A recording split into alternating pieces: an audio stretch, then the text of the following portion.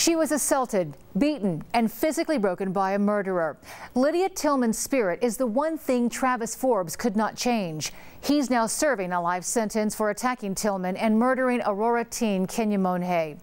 Tonight's update on Tillman is not about Forbes. We want to solely focus on her and how this survivor is not looking back. 9 News crime and justice reporter Anastasia Bolton talks with Tillman about her newest challenge. Big words. Piano. Good. Seem bigger. No, it's not right. When you're just learning to talk. 1 year ago, today, I had maybe 10 words. Definitive. Nice, 4-syllable word. Relearning to talk at 32. No.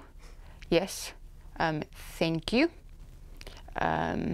Nice. Out of a coma, Lydia Tillman couldn't even say her name. But it's all over. Lydia. Yeah, Lydia Tillman. Yippee. Yippee! You really do a topic talk, topic walk. You went from saying one word and not being able to say your name. Yeah. To what you're able to do now. Now to walking. Fantastic. And talking. I ran.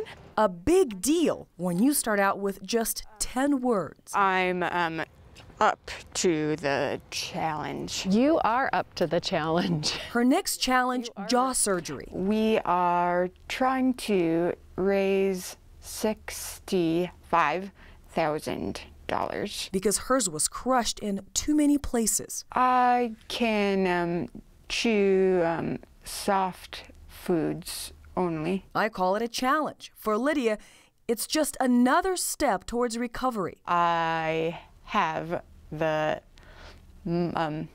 utmost faith in people. You're using your prosody. Saying she's a survivor feels trite. She's much more than that. Oh, I remember. To those who know her. I'm so proud of you. Thank you.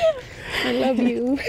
Love you. Maybe even those who don't. Yeah. With photojournalist Andy Buck. Anastasia Bolton, 9 News. Lydia does not have health insurance. If you'd like to help her, we have information on 9news.com.